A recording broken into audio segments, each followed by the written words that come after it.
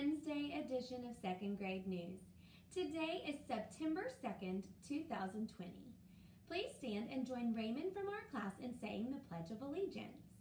I pledge allegiance to the flag of the United States of America and to the republic for which it stands, one nation, under God, indivisible, for liberty and justice for all. Awesome job, guys. Today in reading, we are going to be listening to Chester's Way again and completing our second portion of the Picture It vocabulary page. We're also going to be reading a passage called Brave Brook. Don't forget to use your strategy SRRP when you're looking at this passage and answering your questions. All right, we're also going to be reviewing the K sound made by CK and some of the other ways that we can make the K sound as well. In math, you're going to be reviewing different ways to show tens and ones. Now, I'm going to kick it over to my favorite segment, What You Readin' Wednesday. For today's What You Readin' Wednesday post, I decided to choose another one of my favorite books from Kevin Hincks. I chose Lily's Purple Plastic Purse. This book is so funny, and it features one of our characters from Chester's Way, which we'll be reading today, which is Lily. One of the things I love about Kevin Hincks is sometimes he puts characters from other stories into his books. So there you might see Lily, like you see Lily in Chester's Way, and she has her own book, and Sheila Ray the Brave. Wendell was in that book from Weekend at Wendell's. So there are lots of different ways that Kevin Hincks spotlights his characters. But in this book, Lily takes her purple plastic purse to school and she ends up getting in trouble. And it ends up being a sweet, funny tale about Lily's purple plastic purse and her teacher and the journey they go on together. So this is a super fun book, and if you're really good this week, I might read it to you before Friday. I hope you guys have a great day. Hey guys, let's get ready for calendar today. Remember, the first thing that we are going to do in calendar is we are going to see our Days of the Week song for today and 2 more days. So here we go. Ready? Days of the week. Days of the week. Days of the week. Days of the week. Days of the week. There's Sunday and there's Monday. There's Tuesday and there's Wednesday. There's Thursday and there's Friday. And then there's Saturday. Days of the week. Days of the week. Days of the week, days of the week, days of the week. Very good.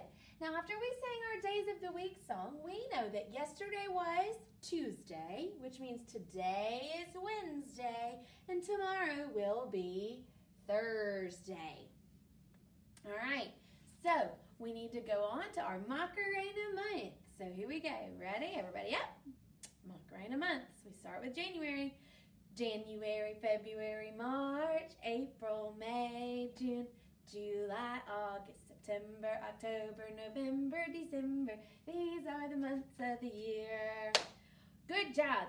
Now remember, we have started a new month, and this one's a long month. It is September. Let's spell that together. Here we go.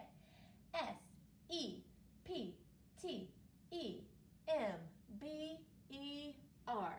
September. Good job. We also are trying to figure out what our new September pattern is going to be. And we know that yesterday we started with a red square. Let's go ahead and flip over today's pattern, or today's date tag to see what it's going to be. We have a yellow rectangle. So go ahead and take a little bit to pause your video, draw yourself a rectangle and color it yellow. And we're going to see what we think the pattern might be. If you want to make some predictions at home to what it might be tomorrow, you can go ahead and do that. That would be a cool way to get your brain moving this morning. Now, yesterday was the 17th day of school, so we wrote the number 17 on our hundreds chart. Today, what number do you think we're going to write on our hundreds chart?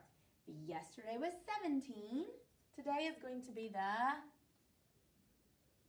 18th day. Very good. So we need to make sure that our hundreds, tens, and ones chart says 18. All right, so we had 17 yesterday, which means we're going to add a ones cube in today. So we have 1 10 rod still, and now we have 8 1's cubes. So make sure that on your page you have 8 1 cubes colored in. 1 10 plus 8 1's equals 18. Very good. We're going to add another penny into our chart as well. So you're going to take a penny, the coppery brown one, remember? And we're going to put it in your pocket. So right now, you should have 1 dime, 1 nickel, and 3 pennies. All right, remember, when we count our money, we always start with the coin that's worth the most value.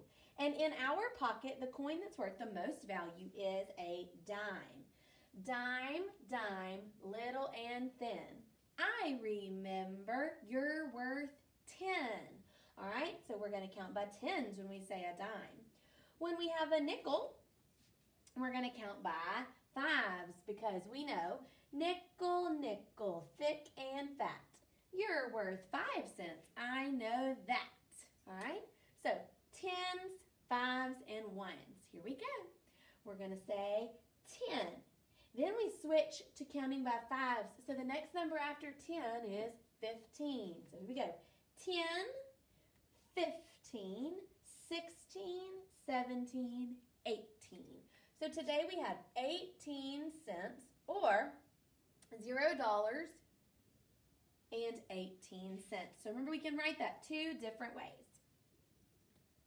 We're going to look at our clock for today.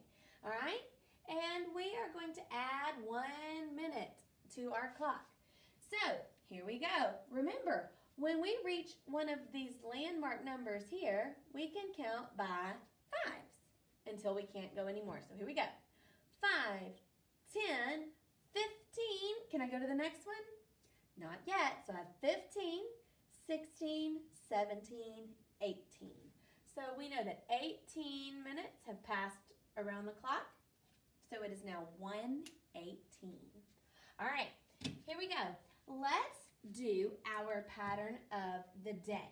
We are going to count by tens, and we are going to start at the number 140. So we're going to start at the number 140, counting by tens, okay? I want you to go ahead and pause your video and fill out your pattern of the day and then come back and check to see if you were correct. All right, here we go.